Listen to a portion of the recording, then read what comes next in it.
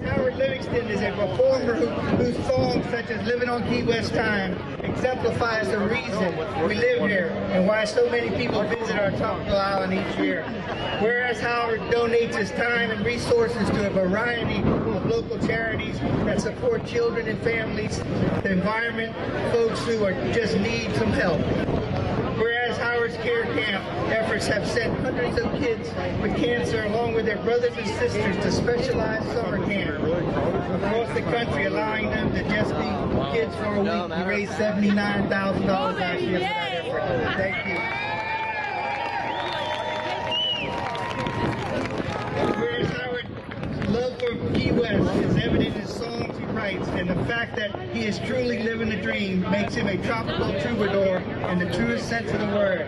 Whereas Howard Livingston is dedicated to celebrating all that is good in the Florida Keys and Key West each day and sharing that message with folks around the world. The reasons he's smiling is he's living on an island. Now, therefore, I, Craig Cates, Mayor City of Key West, do hereby proclaim February 16, 2013 as Howard Livingston Day. And now, Howard Livingston and My Market 24 Band.